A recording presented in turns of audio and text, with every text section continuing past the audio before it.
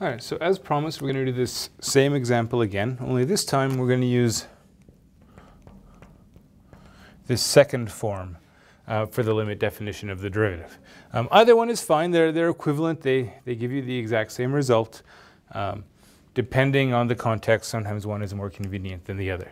The only other thing we changed is we moved the point to x equals 3. So the graph's not so accurate anymore, but that's all right. We can. It's just here to give us some idea of what we're looking at anyway. So this time we need f of 3. So we have 3 times 3 squared, 5 times 3, minus 7. So much bigger number this time.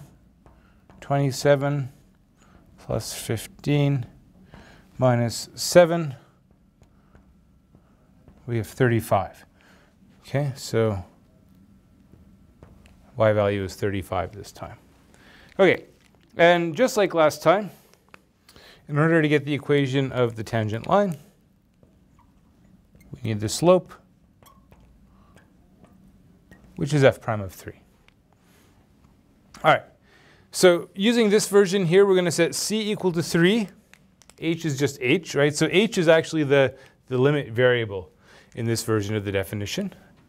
So we go f prime of 3 be the limit. H going to 0. F of 3 plus h minus f of 3 over h. Okay, so let's plug in our function. And let's be very careful when we do. A lot of people get caught up on function notation here, plugging the 3 plus h in. They'll make mistakes like maybe the 3 or the h gets on the outside. Sometimes the h ends up in the wrong place. So we have to be very careful. Remember that function notation means, whatever is inside the parentheses here, that's the argument for your function. That's what replaces x in the definition of the function. So we need 3 times 3 plus h squared, right? Plus 5 times 3 plus h minus 7. So there's f of 3 plus h. And then we have to subtract off f of 3, which is 35. So let's squeeze that in, put a little line here so we don't get mixed up.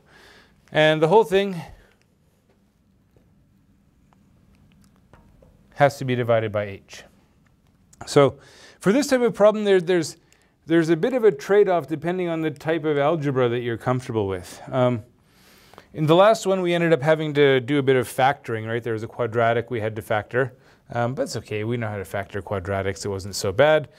Here, we have to expand, right? Because we have this square. We have to square a binomial. We have to multiply the 5 through. And so things get maybe a little bit messy. Again, maybe we do a bit of scratch work so we don't have to do too many steps. So with limits, we say, okay, what do we have? 3 times, so if we square 3 plus h, again, be careful, we're not just squaring the two terms. It's 3 plus h times 3 plus h. We need to use FOIL. So 3 squared is 9. 3 times h is 3h plus another one, right? 6h plus h squared, okay? And so this is what we get from doing 3 plus h times 3 plus h, which is 3 plus h squared. Okay. 5 times 3 plus h minus 7. And we clear the brackets. So 3 times 9, 27. 3 times 6 is 18h plus 3h squared.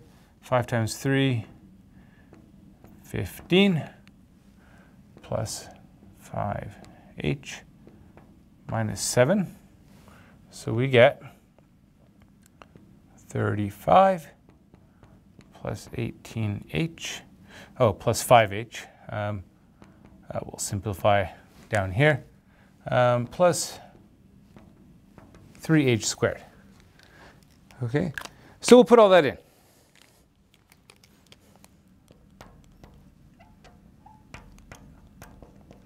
So we have 35 plus 18 plus 5 is 23h, 3h squared minus 35, all divided by h. And you'll notice that the constant terms cancel, right? 35 minus 35, they cancel out. Everything that's left in the numerator depends on h. And of course, that has to happen because we see up here that it's going to be a 0 over 0 limit, right? If there was a constant left over, we wouldn't get a 0 in the numerator. The limit wouldn't exist. We wouldn't have a derivative, right? So if you ever find a constant left over up top, you've done something wrong, okay? The constants should always cancel out. Everything should be a multiple of h. And since everything's a multiple of h, it's a little bit easier now, right? We can cancel the 35s. We can factor in h from what's left over.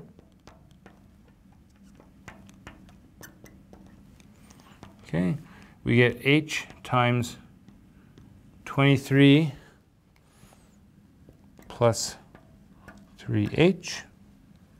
Didn't really need those extra parentheses, so well, over h. And now that we've factored out that h, we can cancel it with the one on the bottom. We can let h go to 0. And we get an answer of 23 for our slope, right? And so I think, historically, I think it was this step that really annoyed certain people, right? Now we understand how limits work. We can do this, but people were really uncomfortable with this idea that, well, in a limit, h is not 0, right? We specify that in the definition that h is not actually equal to 0. So we're allowed to cancel this, right? Because it's not 0. Oh, but then we're going to set it equal to 0 to get our answer. Be like, how can it be 0 and not 0 at the same time? Well, we understand this now through the machinery of limits. We can make sense of this. We get our answer. We've got our slope. We've got our point, right? X naught is 3. Y naught is 35. And so the tangent line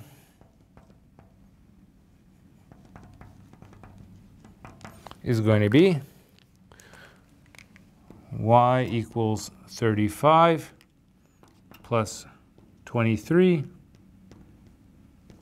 times x minus 3. And again, you can simplify that and put it into y equals mx plus b form if you feel that you have to, but you don't have to. You can leave it like that.